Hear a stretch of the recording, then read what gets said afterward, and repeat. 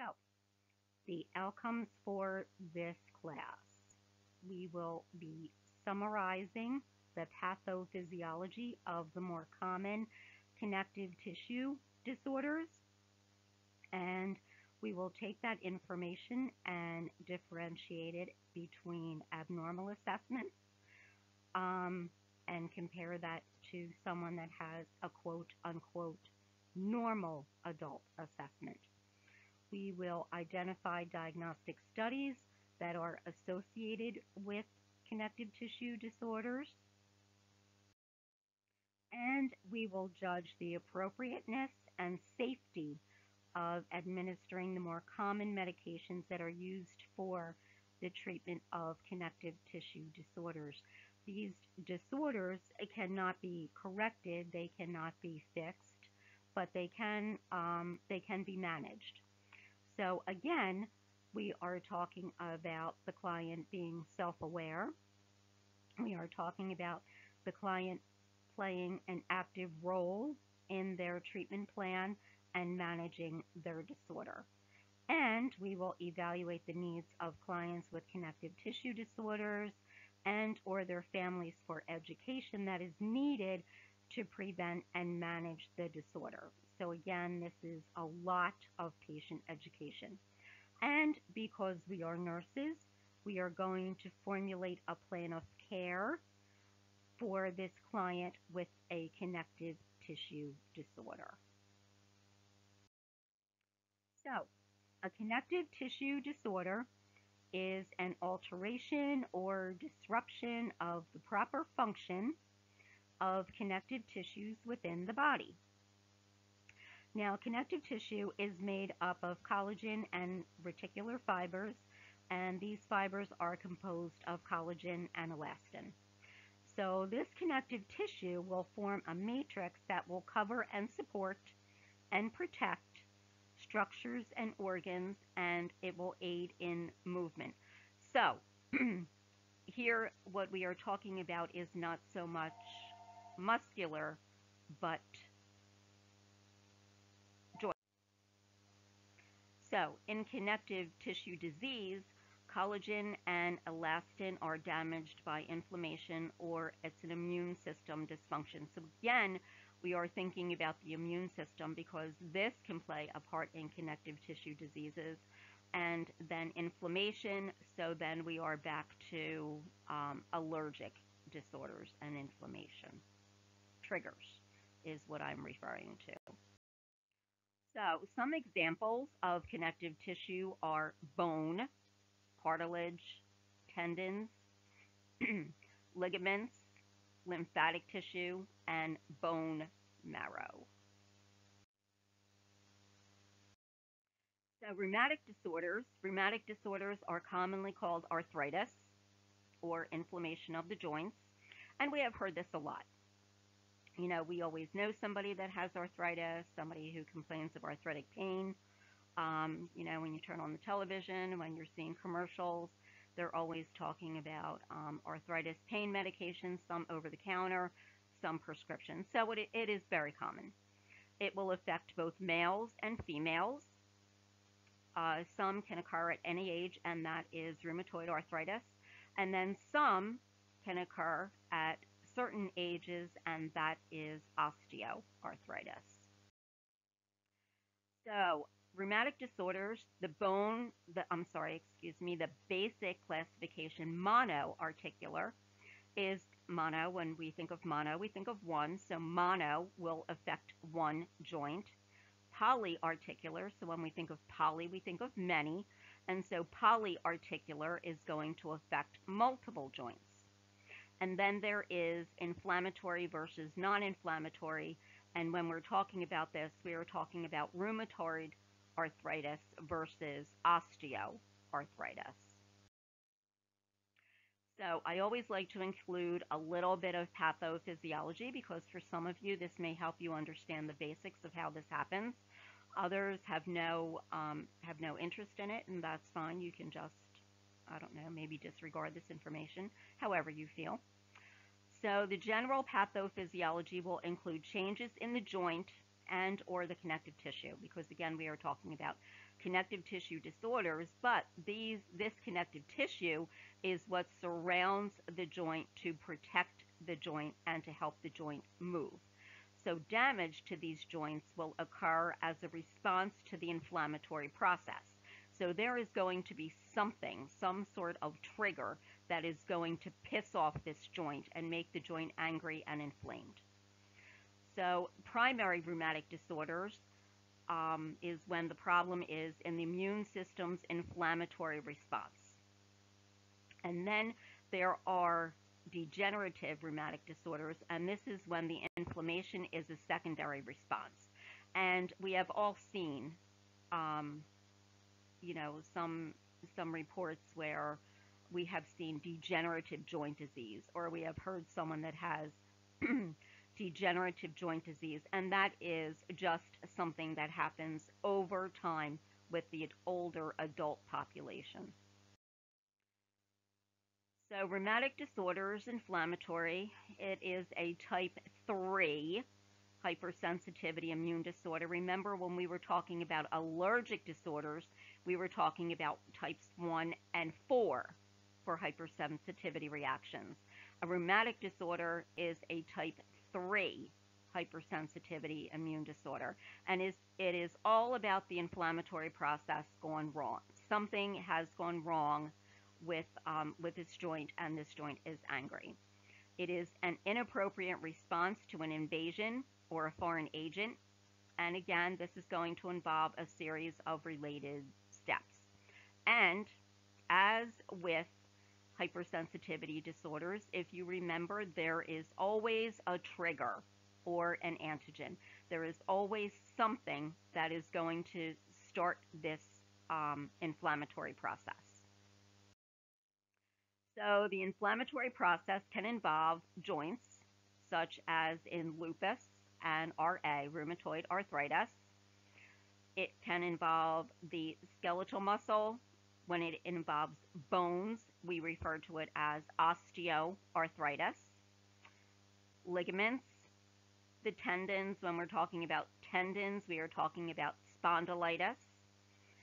The connective tissue surrounding the joint, we can talk about the vascular system, and we can also talk about the skin in the case of scleroderma. So common signs and symptoms of rheumatic disorders: there will be chronic inflammation. Your client will appear to be in pain. They will tell you that they're in pain. You may see that there is limitation of movement, there is limitation of range of motion, and they may also verbalize this. And there can be structural changes or degeneration. And we see this most often in knees and hands. Sometimes you will see it in feet.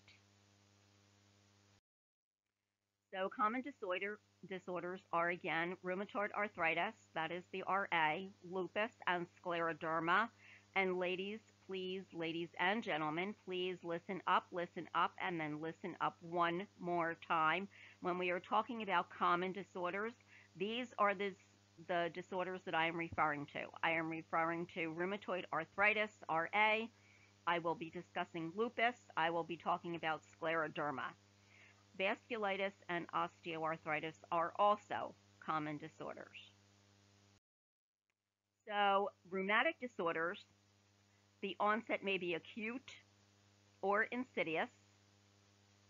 Treatment can either be simple or complex, right? And so this we know. It's either going to be something that we can do very simply, or it is going to be a more complicated treatment plan.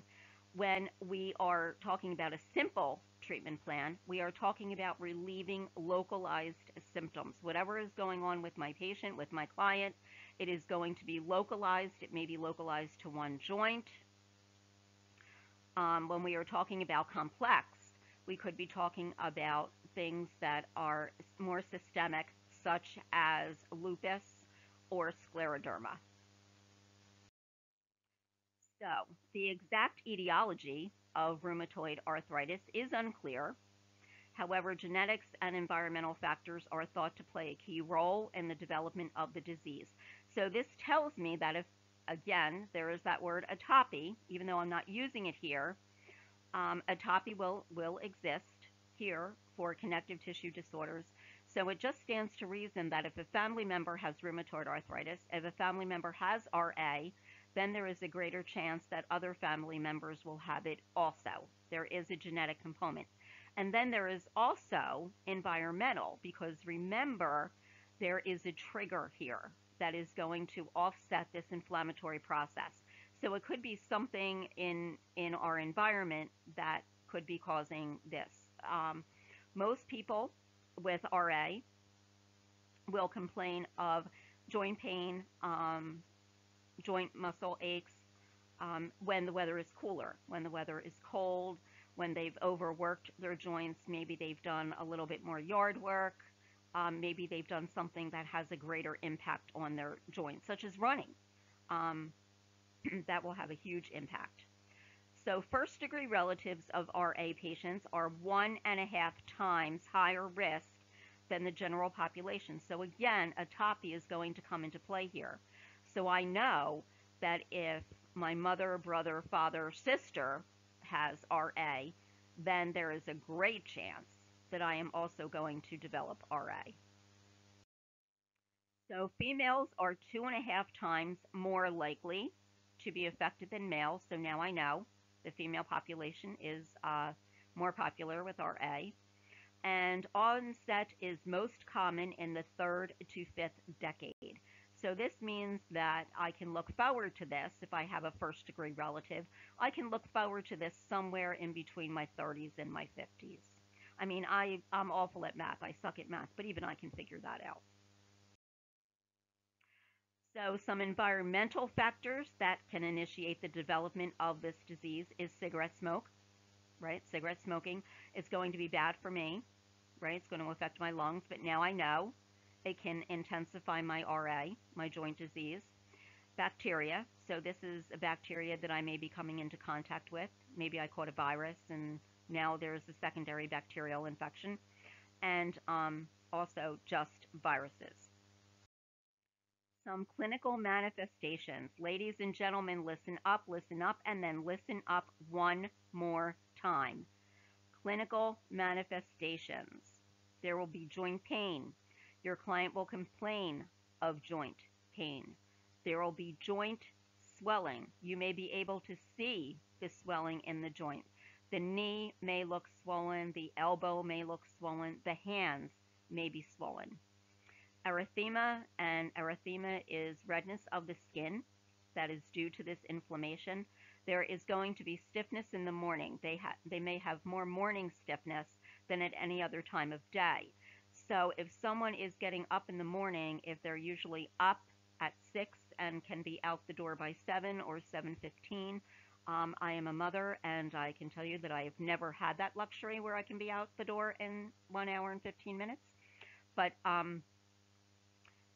it can happen, I guess. But this would be the person who says, okay, I just need an hour to get out the door. But then over time, now I need an hour and a half. Now I need 2 hours because when I get up in the morning, I am feeling very stiff. I'm feeling very sore. I need to take my hot shower. I need to take my ibuprofen.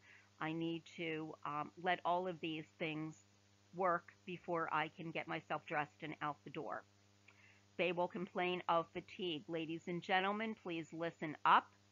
They will complain of fatigue, and onset will be rapid. Complaints of joint and muscle pain that will evolve into joint pain with synovitis. Synovitis is inflammation of the synovial membrane that leads to joint destruction and then deformity.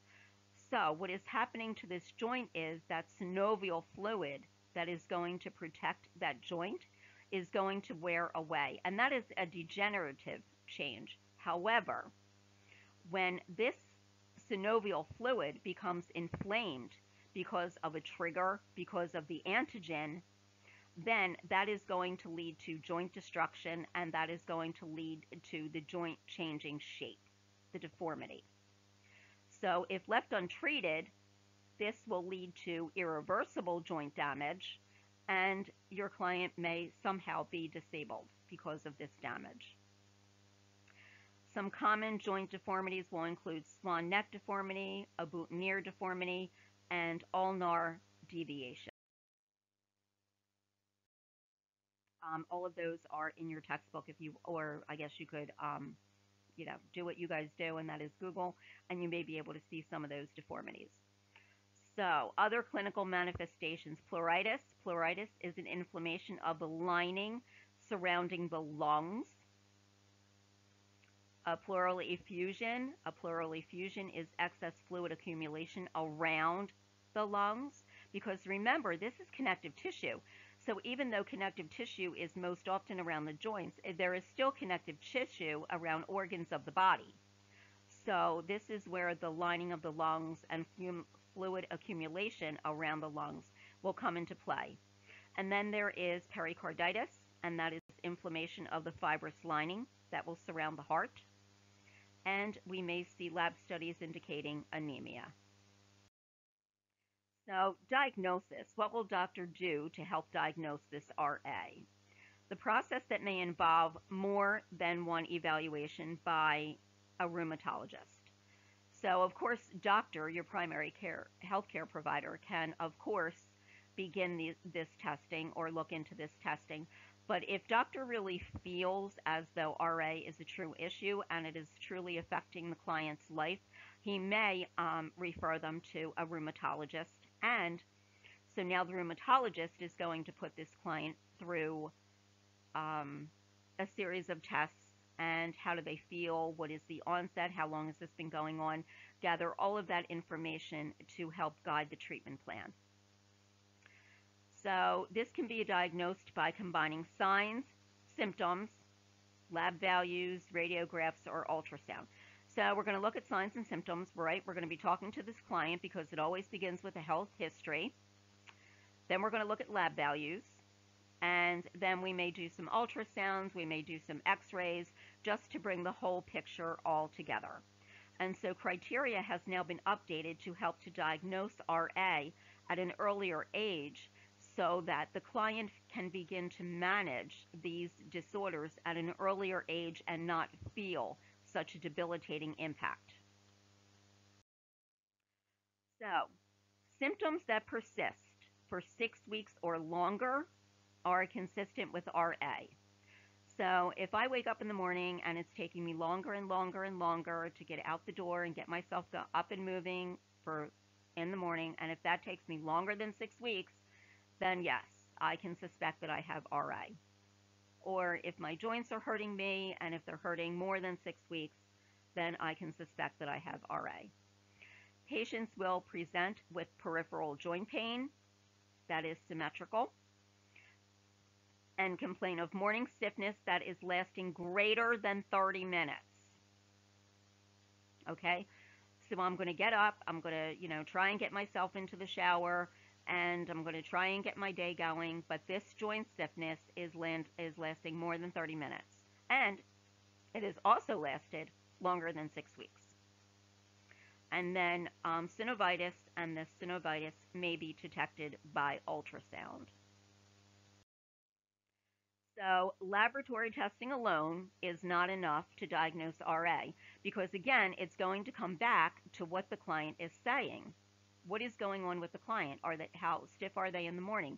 When do they feel comfortable in the morning? If they get up at 6 a.m. and they're not really comfortable about moving about until 7:30 or 8 o'clock, well, then yes, we can suspect RA. If in the evening time or early in the morning they have increased joint pain and that has been lasting longer than 6 weeks, then yes, we can suspect that they have RA. So again, lab testing alone is not enough. We have to go back to what the client is saying. 25 to 30% of patients will be negative for antibodies for RA. A positive rheumatoid factor does not always indicate the presence of RA. C-reactive protein, which is a CRP lab study, and erythrocyte sedimentation rate, ESR, may be used to detect inflammation, but these are not specific to RA. And then once we get into the hospital setting and we are actually looking at our clients' labs, whenever we suspect that there is an inflammatory process going on, these are two lab studies that you are going to look at. You're going to look at the C-reactive protein, you're going to look at the ESR. Because if there is an inflammatory disorder going on, these two lab studies will be elevated. An elevated CRP and ESR is an indicator that can be useful in distinguishing inflammatory from non-inflammatory arthritis. So, obtaining information regarding renal and hepatic functions. So, we're going to be looking at the kidneys, we're going to be looking at the liver. All of this is necessary before initiating therapy, as many medications can be toxic to the kidneys and the liver. And we know this, right? Because we know that the kidneys and the liver are where we filter everything. We filter food, we filter fluids, and we also filter medications. So we have to look at these lab studies before we can begin medications so that we know that we are being safe in administering the medications, because these medications can be toxic to the kidney and the liver. Baseline complete blood counts are necessary because anti-rheumatic medications may cause cytopenias. So we're looking at thrombocytopenia, which is a reduced number of platelets, leukocytopenia, which is a reduced number of white blood cells, and then anemia, which is a reduced number of red blood cells. So again, we have to pay attention to all of these lab studies. We're going to have to look at the CBC and especially the differential, so that we know when we are giving these medications that we are being safe with them. Before beginning biologic therapies, and we'll talk about those in a bit, a TB test and a hepatitis test should be performed, as they have the potential to reactivate dormant infections. And we will talk about that when we are talking about biologics. So radiology, we can do conventional x-rays to assess for bony erosions and then the joint space narrowing, right? So when we're doing an x-ray, we can get a very good picture of what is going on with the joint, because it will illuminate the bone. And these x-rays will be repeated during treatment to assess for disease progression, or also to see if the medications that doctor has put the client on are effective. So if the medications have been effective, then we will not see a progression of the disease, right? That only just makes sense. An MRI may detect erosions that are not seen on x-ray. We have to delve a little deeper. And for those patients who will decline an MRI for whatever reason, we can do an ultrasound. So non-pharmacological therapies, let's talk about those. Education, right? So these clients need a lot of education in how to manage these disorders, these disease processes. We can either make a referral to physical therapy, or we can instruct them ourselves, because we are well versed in range of motion exercises.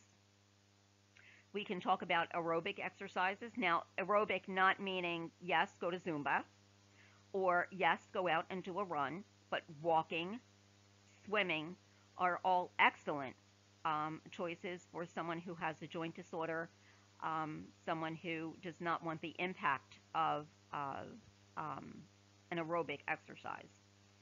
Physical and occupational therapies, we can bring these ancillary support systems in, because they may know exercises that I am not aware of, right? They may know about resistance exercises.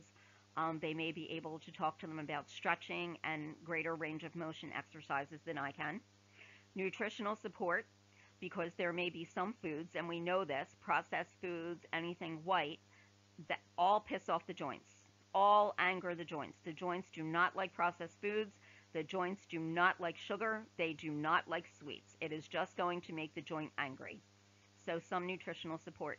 And ladies and gentlemen, please listen up, and listen up one more time. Rest periods. I cannot stress enough that rest periods are so important for this population.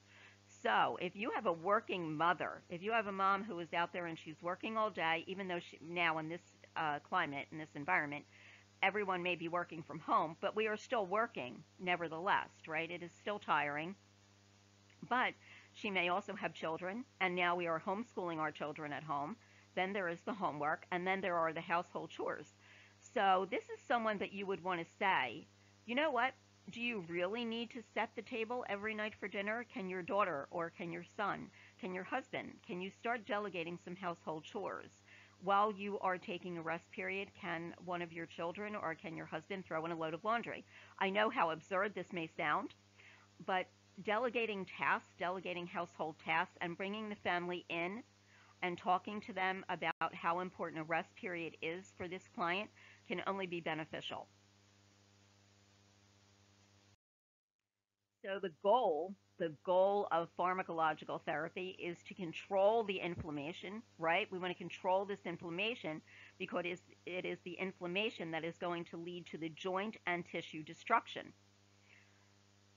So decreasing the inflammation will decrease the joint pain. It will decrease the chance of synovitis, which is the inflammation of that synovial fluid. And this is where nutritional support may come in. And stiffness, as well as maintaining joint function, right? So if they are less stiff by doing range of motion exercises or by stretching, then we can maintain what joint function that they do have, and we can also prevent further joint destruction from occurring. So this is where a lot of patient education is going to come into play, a lot of ancillary support, physical therapy, occupational therapy, nutritional support, all offering these suggestions and guidance and education. And the most important thing is we have to get the client to buy in. I can tell you what to do, but it is up to the client to actually go home and do the stretching exercises and monitor the diet for the processed foods. So initially, we're going to start out small, and then we're going to work our way up. So initial treatment is going to include analgesics. So we may start out with Tylenol, simply Tylenol, and then how does Tylenol, control your pain? If Tylenol controls your pain, along with the stretching and maybe the change in the diet, then we're golden, right? Everything is great. However, I was using Tylenol, and now it's been almost a year. The Tylenol is no longer working. So now maybe we need to move up to an NSAID, a non-steroidal anti-inflammatory, right? And then after that, because we need to decrease this inflammation, then we're going to move on to a steroid. Okay, so let's talk about these steroids, these glucocorticosteroids. They may be given PO, they may be given IM, they may be given intra-articularly, and this is when we are putting the steroid directly into that synovial fluid to handle that synovitis. We're putting it directly into that joint. Excuse me. Or it can be given IV. And we use these to suppress inflammation and then to alter the disease process, right? Because all of this is to slow down the progression of the disease. The disease is there. It's not going anywhere. It's not going to go away. It is not going to resolve. But we can slow it down. We can manage it. Corticosteroids are not safe at high doses over long periods of time. And we also know with steroids that steroids need to be tapered, right? You can't just be taking, 30 milligrams of prednisone on a Monday and then on Tuesday be done. That's not the way it happens. So these steroids need to be tapered off. So we're going to go from 30 milligrams down to 25 milligrams for a period of time, and then 20 milligrams, and then so on and so forth until we are off of the steroid.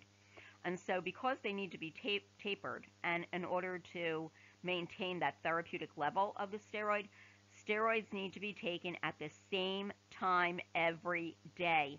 Ladies and gentlemen, this will be part of your patient education. This is something that you're going to talk to your client about, and this is something that they need to understand with their medication information. These steroids need to be taken at the same time every day, and this will be especially important when they are being weaned off, tapered off. So, patients who do not respond to a combination of analgesics, anti-inflammatory agents, and then these low-dose corticosteroids are treated with disease-modifying anti-rheumatic drugs, and we call these drugs DMARDs. Okay, ladies and gentlemen, we're talking about DMARDs.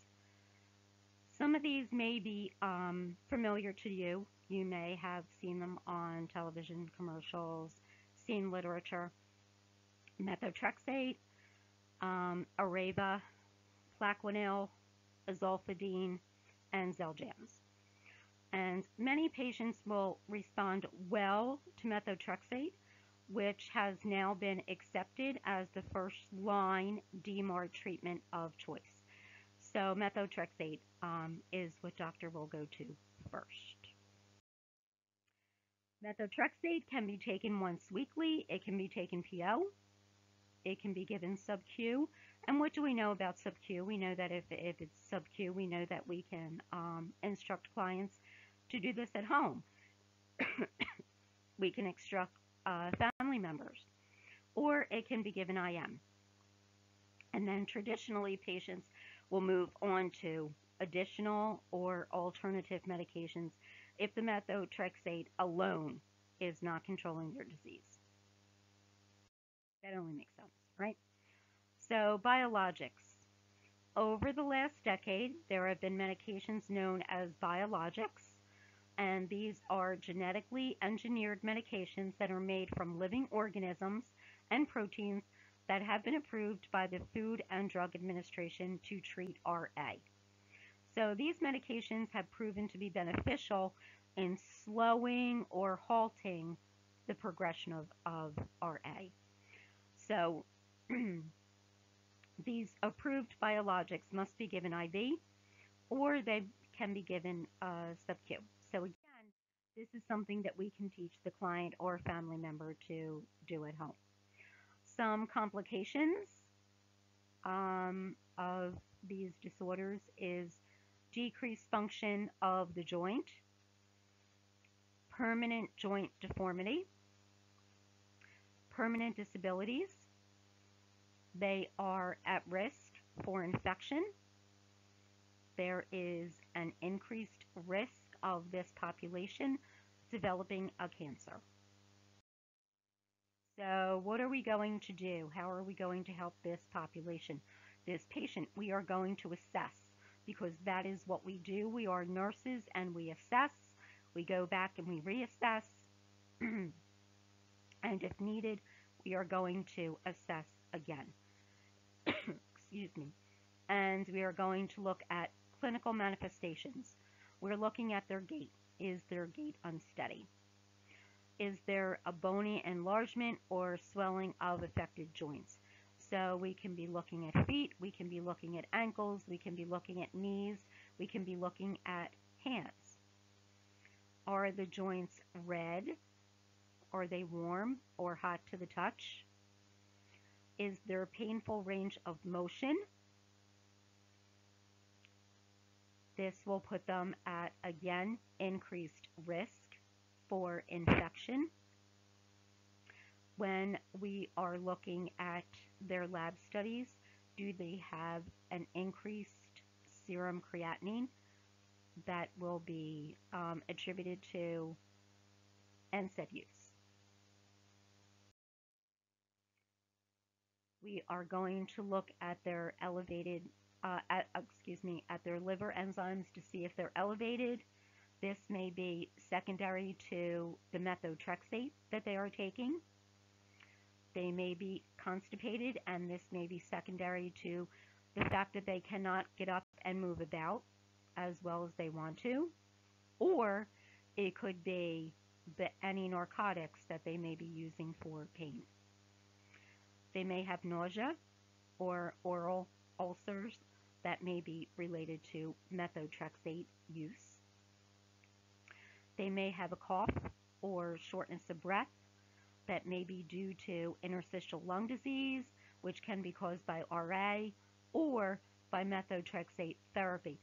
So now we can see that even though methotrexate is the first line DMARD, that it has an awful lot of side effects. There's an awful lot of concerns that we have, or that doctor may have, in using this first line, which would be the methotrexate. Excuse me.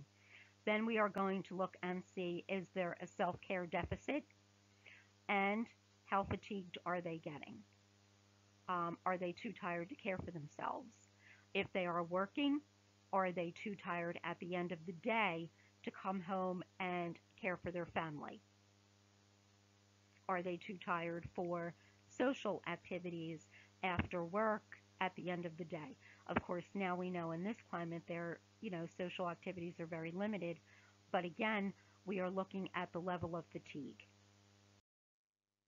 So, some nursing diagnoses for this population would be pain related to the disease process, ineffective sleep pattern related to their pain, that maybe they're uncomfortable lying in bed, and then the self care deficit that is related to their decreased range of motion.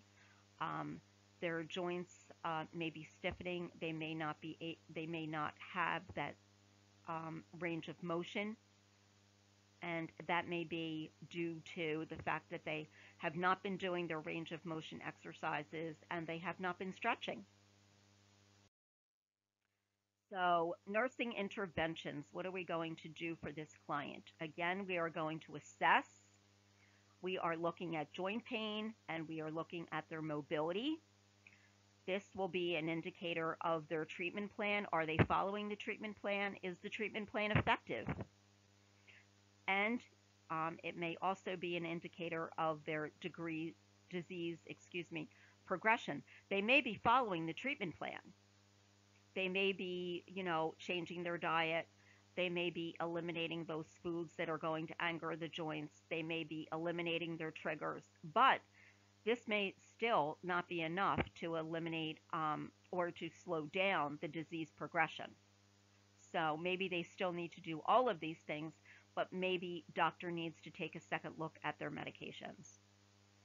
Temperature, we are going to look at their vital signs because this is always an indicator of infection. We are going to look at their labs. We are going to assess for pleural effusion, pericarditis, uh, pleuritis, scleritis, episcleritis, and osteopenia. So what are we going to do? We are going to administer these analgesics, these anti-inflammatories, as doctor has ordered, and we are going to educate our patient to take these medications as doctor has ordered. We are going to administer the glucocorticosteroids as they are ordered, and again, the client needs to know that these steroids need to be taken at the same time every day, and these steroids need to be tapered. They can just not stop taking them. We will administer these DMARDs as ordered, and we will also monitor for those side effects, and then any biologics that doctor has ordered. So nursing interventions, we are going to give them patient education because that is what we do. We are nurses and we educate. We are going to talk about the importance of them adhering to this treatment plan. They need to stretch every day. They need to practice their range of motion every day. They need to eliminate these foods that are going to trigger the inflammation. They need to give themselves enough time in the morning to get up and to relieve that stiffness before they get on with their day. They need to know, first of all, signs and symptoms of infection, and then they need to know that they have to report these signs and symptoms of infection. Immunosuppressive therapy should be discontinued if your client has an active infection because their immune system is already affected if they're battling an infection, so you don't want to suppress them even more. And we were going to talk to these clients about referrals to infectious disease or if they have chronic or atypical infections, right? Because the goal is to keep them infection free. They need to stay current with their vaccinations. And if needed, we can refer them to physical therapy, occupational therapy, because they may be able to instruct them on ways and means. They may be able to offer them equipment that will make their activities of daily living easier. So, nursing management. Nursing management. Again, we are going to assess. We are going to administer these medications as they are ordered. And again, patient education, the importance of adhering to the treatment plan, reporting signs and symptoms of infection, as well as knowing the signs and symptoms of infection, assisting with referrals to infectious disease if they have chronic infections, helping them to stay compliant with their vaccinations, and then referring them to physical and occupational therapy as needed. So moving on to scleroderma. Scleroderma is estimated to be 9 to 19 cases per million per year. The usual age of onset is 30 to 50 years. The age of onset for women ranges from 15 to 40. So this tells me that not only am I dealing with adults, but I am also dealing with young adults. I'm dealing with teenagers, because this is something that can start in the teen years. However, the risk for developing scleroderma will decline after menopause, thank goodness, and the prevalence in women will exceed the prevalence of men by a ratio of 3 to 5. So scleroderma is not a hereditary disease, but patients with a first-degree relative with the disease have a higher risk. So this means that they are still at risk to develop it if they have a first-degree relative. So again, we can say this is atopic. It will travel in families. And again, environmental exposure, such as infectious agents, may play a role, again, in triggering the disease. So again, we are talking about the immune system, and we are talking about a trigger, the inflammatory process. So there are two main categories. There is localized, which is limited, and then there is systemic. So localized will lead to what we call morphia, and morphia is isolated patches of hardened skin.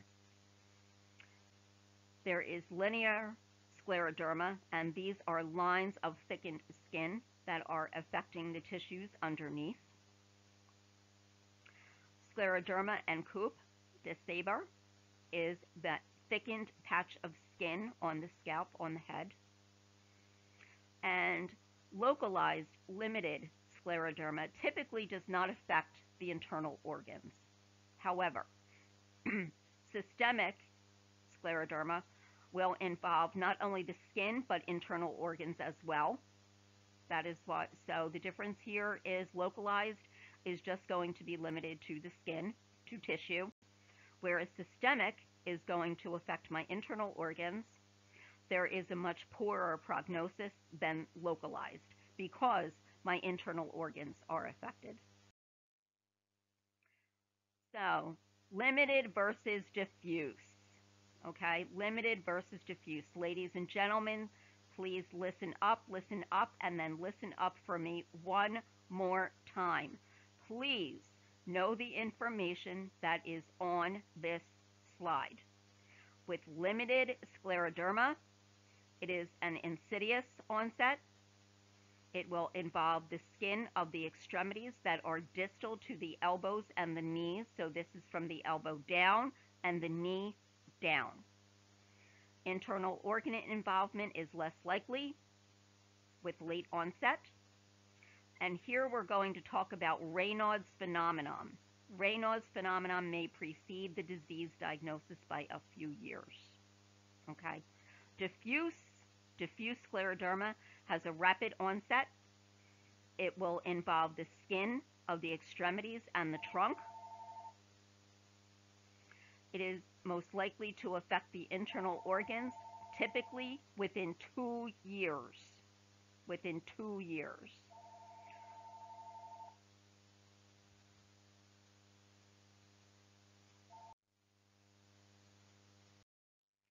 So, clinical manifestations.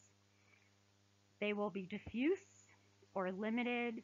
Systemic sclerosis may involve the skin, the lungs, the heart, the kidneys, and the musculoskeletal system. When we're talking about the skin, we are talking about patches of thickened skin that is sometimes accompanied by itching in the early stages. Pulmonary wise, dyspnea, non-productive cough. They may have pulmonary fibrosis. There is an increased risk of lung cancer. Cardiac wise, they can have pericarditis. They can have a pericardial infusion, myocardial fibrosis. This is all around the heart, fluid around the heart, extra tissue around the heart. They may go into heart failure.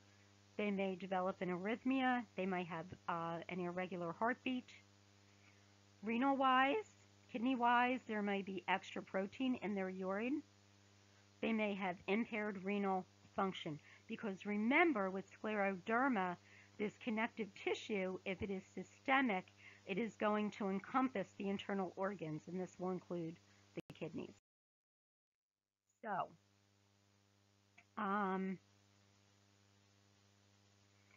clinical manifestations of systemic sclerosis, again, is Raynaud's phenomenon. It is a condition in which some areas of the body will feel numb and cool under certain circumstances. And Raynaud's phenomenon has also been linked to Tylenol. There can be scleroderma renal crisis, and this has to do with the connective tissue around the kidneys becoming hardened. They may develop pulmonary hypertension, and all of this is due to abnormal vasoconstriction of the small vessels as a result of functional changes in the arteries. So mild renal dysfunction is common.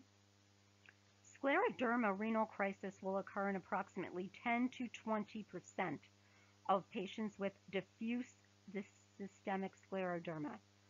So therefore, it is rare in those with limited form, because remember, with limited, it is only limited to the skin, whereas with systemic, we are talking about internal organs. It is characterized by this sudden onset of severe hypertension, protein in the urine, and then progressive renal failure. And then morbidity and mortality, of course, because the kidneys are involved, are high. So pulmonary artery hypertension symptoms will develop subtly. There will be generalized weakness on exertion. Later on, shortness of breath will develop. Pulmonary disease is the leading cause of death in systemic scleroderma patients. So systemic is fatal. So diagnosis, how is doctor going to diagnose this? Diagnosis is supported by the presence of clinical manifestations and then the serum antibodies. So lab testing will confirm the diagnosis, but it will not exclude it. So common lab testing will include anti-nuclear antibody testing, which is an ANA screening, and then testing for more specific antibodies. So doctor will do the ANA, first, and then based on that result, he will look and say, okay, do we need to do more specific testing? More than 95% of patients will have at least one antibody present. X-rays may reveal subcutaneous calcification, distal esophageal hypomotility, and then pulmonary fibrosis. And this is because all of those internal organs are going to be affected. Pulmonary function tests will be important to assess the vital lung capacity and then lung compliance. So we have to know how well those lungs are working. EKGs will be done routinely to assess for pulmonary artery hypertension and then myocardial involvement. We want to know, how is the lungs working? How is the heart working? Before treatment will be initiated, bronchoalveolar lavage and then right heart catheterization will be done to diagnose if there is any interstitial lung disease. Because we have to know, doctor has to know exactly what is going on with this heart and with the lung before we can begin treatment. Because if the lung and the heart are involved, then we need to be more cautious with treatment. And we will do kidney biopsies to diagnose any renal disease.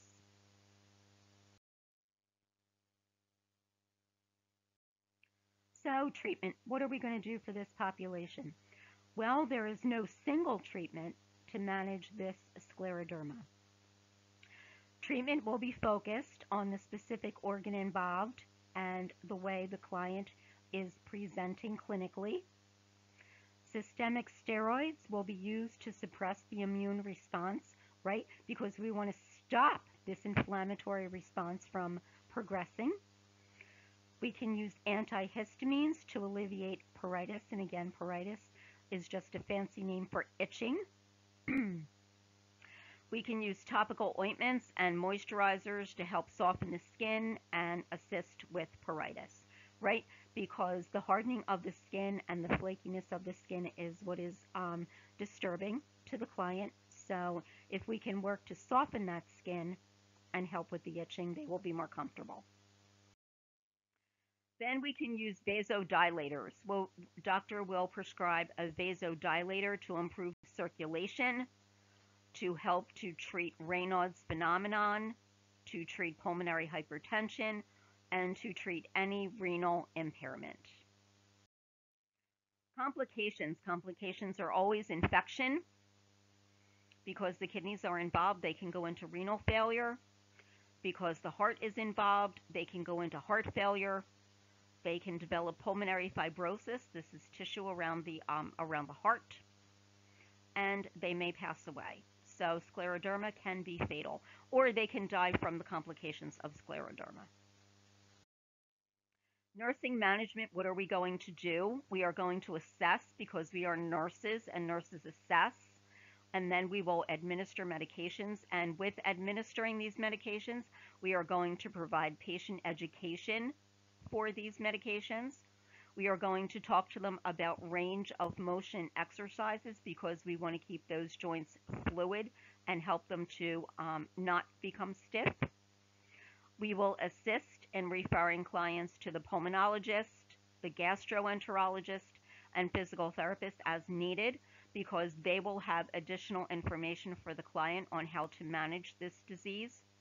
And because this can be fatal and because this will impact their life, referring to counseling as needed. Patient education will include the disease process.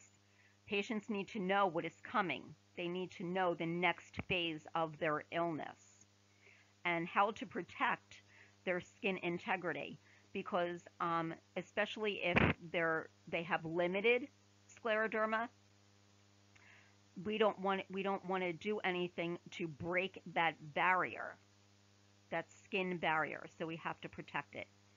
We need to maintain stable cardiac, pulmonary, and renal function.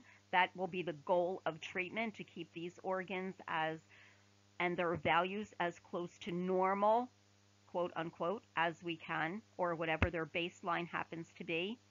And then care is going to be focused on monitoring these values and monitoring the client, and then preventing and managing any complications that will be coming along with this disease.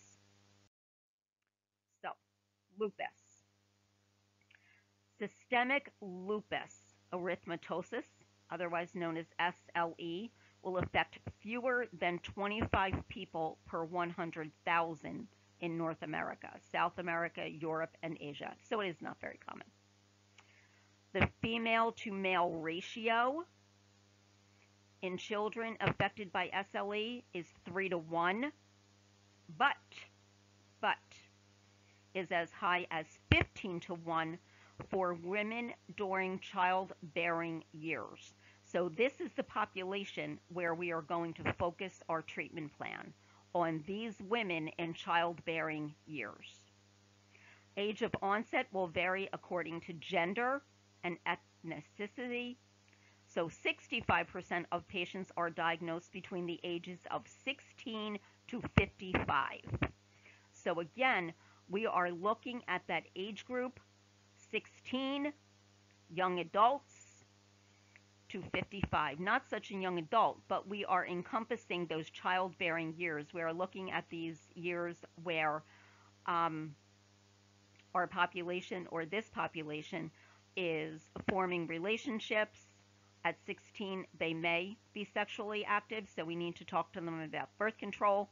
And then in their 20s and 30s, as they are forming their lifelong relationships with their significant other, and then childbearing years.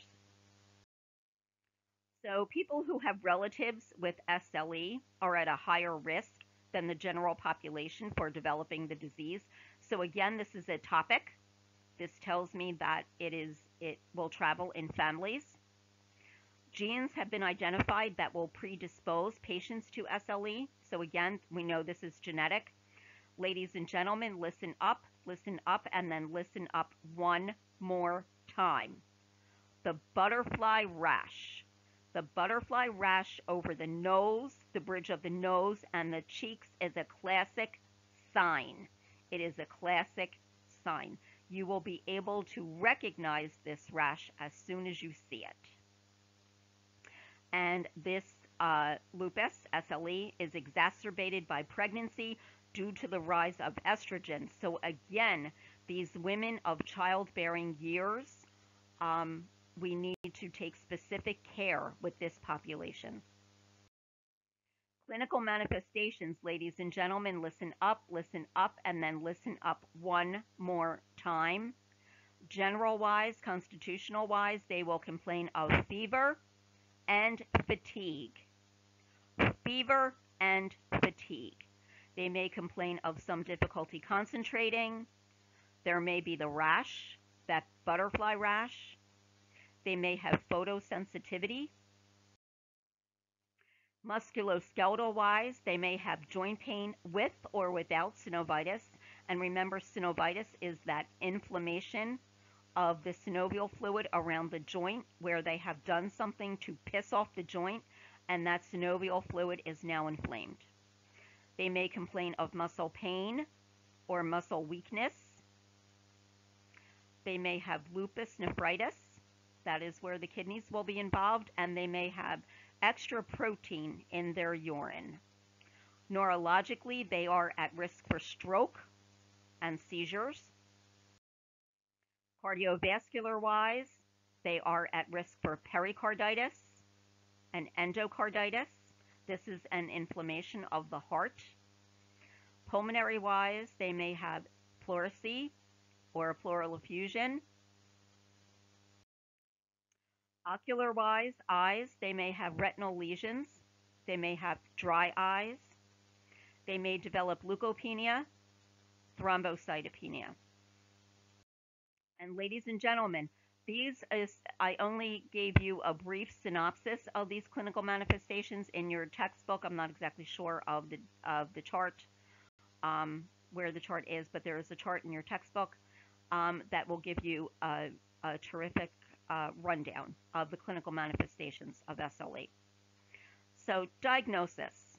Diagnosis is a complicated process in most patients unless they present with compelling evidence of clinical manifestations and then labs to support these clinical manifestations. And that only makes sense, right?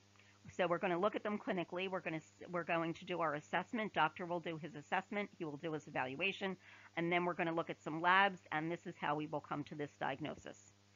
There is 11 criteria, and 4 of the 11 criteria must be present to support this diagnosis. There is a table on page 356. That is 356 in my textbook. I apologize, I don't know what it is in the second edition, and it is table 19.9 in my book. I do apologize, I don't know what it is in your book if you have the second edition. There is no specific test for diagnosis. Lab findings are used to support or confirm the diagnosis when combined with, again, the patient history, because it all starts with the patient's history and the patient's physical exam, the assessment. It will always begin there. Lab testing will be used to confirm the presence of autoantibodies. Specifically, SLE patients will produce ANAs, which will confirm the presence of an autoimmune disease. The presence of ANAs do not confirm the diagnosis of SLE, as 2% of healthy individuals also will be positive. So again, we need to do further testing, further diagnostics. The way they are presenting clinically, we will look at the patient history and then doctor's physical exam. Other lab values that are important in diagnosing and treating SLE will be a complete blood count, the CBC. We can see leukopenia, which is decreased white cells. We can see thrombocytopenia, which are decreased platelets. We may see anemia, which is a decreased red blood cell count. And also, ladies and gentlemen, I want you to consider this. When we are looking at this CBC and we are reading doctor's notes, and you may oftentimes see this with a rheumatologist or in infectious disease, where they may make a reference to, in the lab studies when they're talking about the WBC count, there is a shift to the left. When doctor is discussing a shift to the left, that is the presence of infection. Urinalysis with random and protein creatinine levels. So we're going to do a UA. We are going to look at the serum creatinine level and the BUN level. What is their kidney function? Is it within the norm? And again, we are looking at the CRP, the C-reactive protein, and the ESR rates to identify any inflammation, because we know that when these levels are elevated, inflammation is present. Imaging is not used to diagnose SLE. And however, there is a table on page 357, and again, that is in my book. I have the first edition. It is table 1910, and that can give you a rundown of the common imaging results. So non-pharmacological therapy, ladies and gentlemen, listen up, and then listen up one more time. This population needs to avoid sun exposure, and they need to use a sunscreen SPF of 50 or higher, and they need to use it every day. Because if your client is one of those clients that does have the butterfly rash, when they go out into the sun, they are going to be photosensitive, and I have seen the butterfly rash can actually blister. So they need to use a sunscreen SPF of 50 or higher every day. They need to use it daily. They need to follow a well-balanced diet. There need to be frequent rest periods, again, with a regular sleep schedule to assist with their fatigue, because again, general-wise, constitutionally-wise, what they are going to complain of is fever and fatigue. So rest periods are very important. Regular exercise to improve strength and maintain range of motion, and then a healthy weight. Again, we want to keep these joints fluid. We want to keep them movable. We want to keep them free of stiffness. So pharmacological therapy is going to be based on disease manifestations. anti-malarial medications such as Plaquenil, which will impair antigen-antibody reactions. However, with Plaquenil, the concern for renal toxicity and irreversible blindness is a huge concern. Ladies and gentlemen, please take note. Listen up, listen up, listen up. When we are talking about Plaquenil, there is a huge concern for retinal toxicity and irreversible blindness. We can use non-steroidal anti-inflammatory medications such as ibuprofen to treat arthralgias, myalgias, headache, and fever because, again, they are going to complain of fatigue and fever. Glucocorticosteroids will suppress inflammation in the joints, in the kidneys, and in the other organ systems. Immunosuppressive agents such as methotrexate, again, to treat joint inflammation that is not responding to non-steroids, anti-inflammatories, or steroids, right? So again, even though we are talking about lupus, still these DMARDs, this methotrexate, can come into play. And then the biologics, the Benlysta, which has been approved since 2011. It was the first new treatment approved in more than 40 years, and it will interfere with inflammation, decreasing the immune response that will cause these clinical manifestations. So, again, we are going to use DMARDs and biologics. Some complications are renal failure, premature heart disease, because again, we are talking about a very young population starting at age 16, interstitial lung disease, hypercoagulation, they are at risk for stroke, and then avascular necrosis of their joints. Ladies and gentlemen, listen up, listen up, listen up.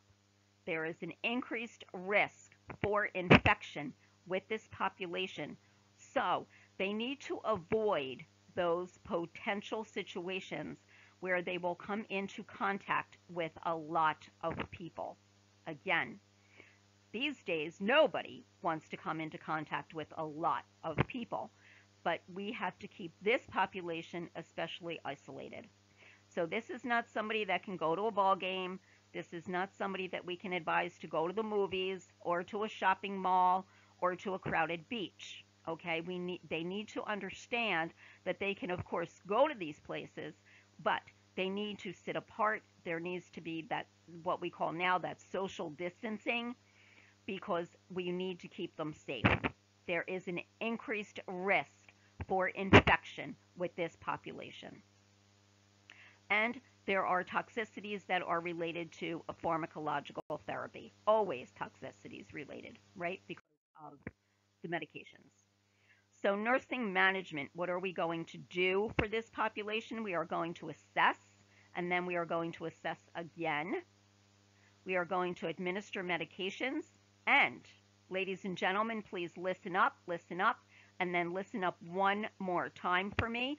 We are going to instruct these patients, these female patients, on the use of contraceptives to avoid pregnancy, because these cytotoxic medications that they are going to be placed on, these DMARDs and these biologics, they are cytotoxic, as we have already discussed, and they can cause birth defects.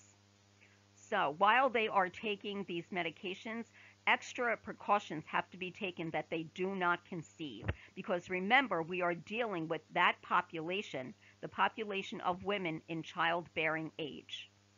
Patient education will, of course, include the disease process. Clients need to know what's coming in the next phase of their disease. And again, they need to know that they need to use sunscreen daily, every day before they go out, an SPF 50 or higher. They need to be up to date with their immunizations. However, this population cannot take a live vaccine. They cannot receive a live vaccine. And again, we are going to talk to them about energy conservation because they are going to complain of fatigue. Remember those fever and fatigue complaints. They need to know to avoid oral contraceptives if they are prone to migraines, because migraine can be a precursor to stroke, and this population is at an increased risk for stroke. So they need to know they cannot take an oral contraceptive. However, they need to be educated on contraceptives while they are taking these cytotoxic medications. We will assist with referrals to the pulmonologist, to the nephrologist, the neurologist, and the cardiologist, right? Because we need to have all of these physicians, this whole team on board to deal with this disease process. And it is so very important that these patients be allowed to verbalize their feelings and that we are there to offer emotional support.